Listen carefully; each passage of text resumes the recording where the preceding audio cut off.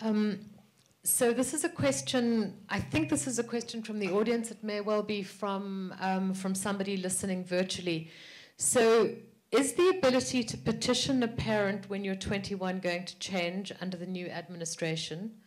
I'm 18, US-born citizen, and have heard I'll not be able to petition my mom when I turn 21.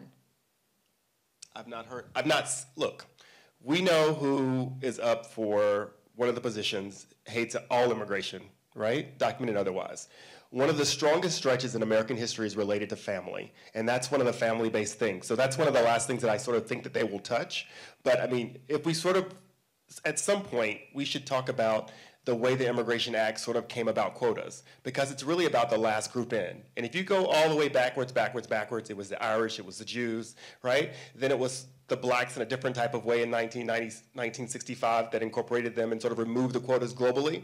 But then what I think was really important that was said here is that individuals who come here legally, pay taxes, who are Indian nationals, wind up waiting 10 or 8 years to get a green card. It's not a question of will they get the green card? It's a question of wait to get the green card. They pay taxes, local taxes, federal taxes, they live in our communities.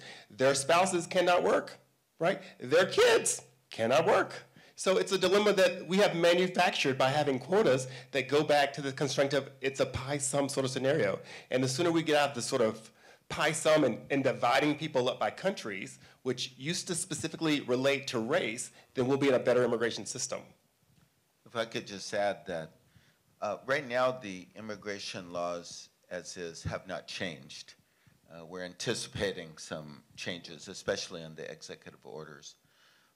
But I do think that the best advice is to seek legal advice. But I would say the bigger advice is that people need to hold their senators and others accountable.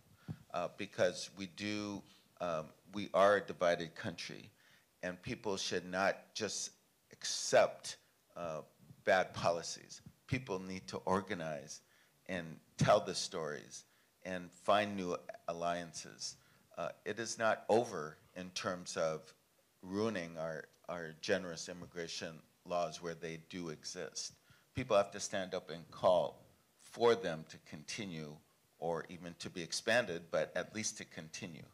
And so that's where people need to stand up now.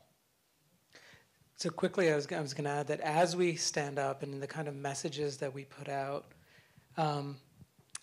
definitely the kind of cost-benefit thing inside the Beltway conversation, and even in many states, can sway the day. But we should not shy away from values. In fact, so one of the things that Trump said in one of the debates was, why don't we sunset our immigration laws? Why do we have these things that are permanent? And that's probably something he's going to try to do, to try to sunset some of these things. Go back to Lyndon Johnson's declaration as he signed the 1965 law in front of the Statue of Liberty, right? When he talked about the sins that this country had made in terms of putting these country-based quotas and enshrining family and contributions to our country as kind of the pillars that we still have. So that does not, and when he said contributions to our country, it wasn't high skills, right? So there's all this debate about, oh, well, we want high-skilled immigrants. Well, look at all the people working in the fields, right? Even so-called low skills, people are contributing enormously to this country. And so we need to go back to those values. And that's how we build some of these bridges, because surely we might be divided politically, but we have some really strong values in common. And we need to be able to reach down deep into that to then be able to convince people that what they are doing is, I would say, un-American.